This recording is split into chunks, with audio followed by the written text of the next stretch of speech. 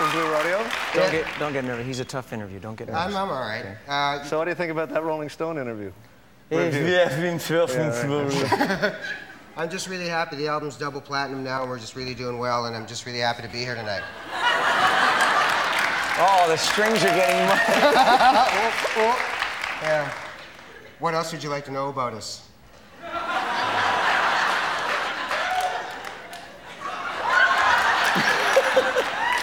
That's about it. These are great questions. You know?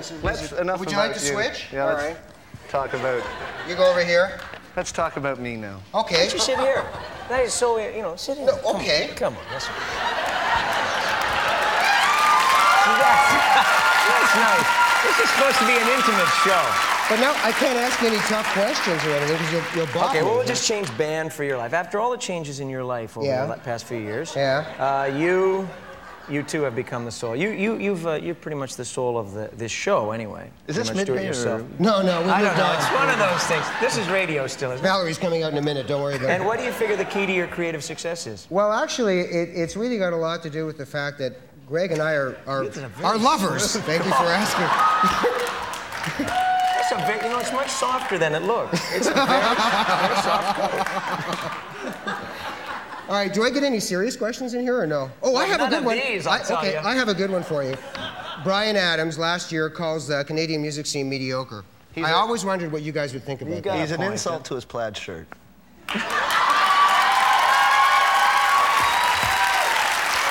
All right. And it's not vaguely suspicious that he did that just when his tour was supposed to start, right?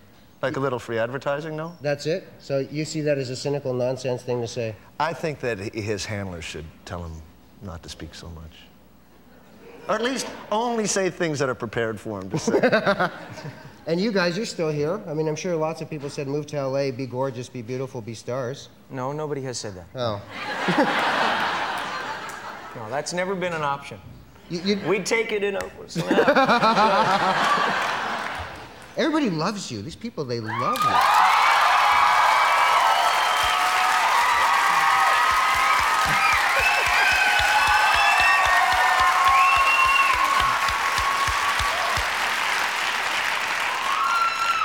What I wonder about that is, does it get too easy? Can you just go out there, play all the greatest hits, and go home and go, they love this again, what's to eat?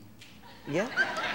I mean, you can do that? How do you make it tough for yourself and challenge yourself and say, well, I know everybody knows every word, but what are we going to do to make this better? We never think about it, Ralph. I'm getting in this chair. Oh, come on. That's it. Here. No, these are no good. These are the same ones. These are no good. These are, I don't know who wrote these for you. Here's one for you. So I've always wanted. You write all these songs about love and heartache. And you're a family man at heart. Yes. Oh, that's the question? Well, you're a family. I mean, like, you're a married guy and all this stuff. So where's the love and heartache songs come from? You just watch his life or what? You see, I moved for that question. I'm not dumb. He'd bop me, I told you. Yes, the other members of the band are pretty much just field work for me. They go out there and they have despicable, desperate lives. And I say, can you tell me about what just happened to you? And they take Phone notes. me now.